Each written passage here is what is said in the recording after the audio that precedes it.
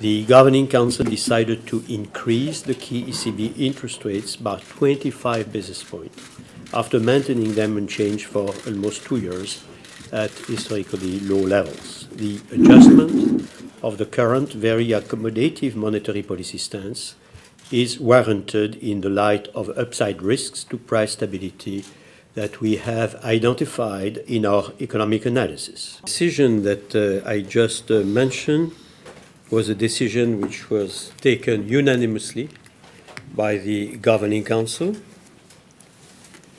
It is a decision which is taken to permit us to deliver in the future, as we did in the past, price stability in the medium term in line with our definition.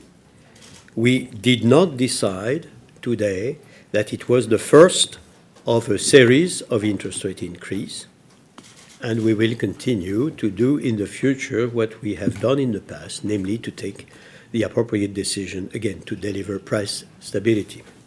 We have encouraged the Portuguese authority to ask for support. And that was commanded by the situation after what has happened previously in Portugal.